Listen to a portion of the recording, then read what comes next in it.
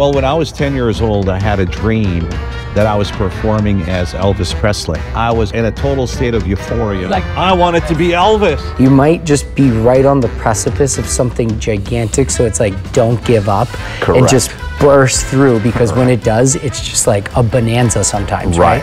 Would you rather be able to sing in front of 100,000 people or in front of your #1 idol?